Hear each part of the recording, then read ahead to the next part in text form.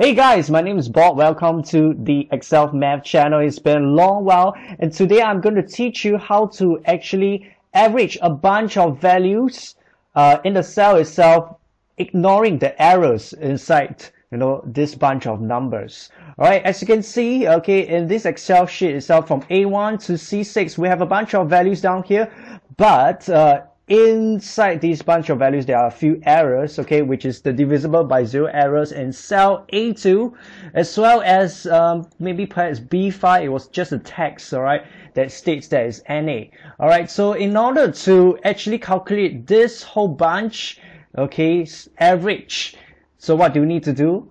Very simple. First step, you have to press this, okay, equals average bracket if bracket is error, okay, state from the range A1 to C6, okay, so if it is an error, okay, they won't compute it into, okay, the answer. Alright, so that means that the error will be ignored, okay, and this is from A1 to C6, bracket, and then the next thing you do, instead of pressing enter, you press Control Shift Enter.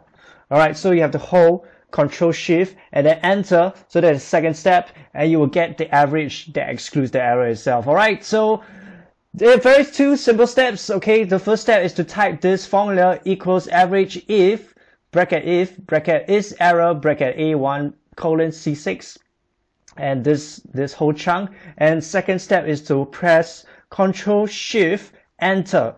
Alright, and after that you will be able to find the average of this whole bunch of numbers, ignoring the errors inside it. Very simple. Alright, thank you guys for watching. If you guys like this video, do press the like button and do subscribe to this channel. I'm Bob signing off from here. I will see you in the next time round.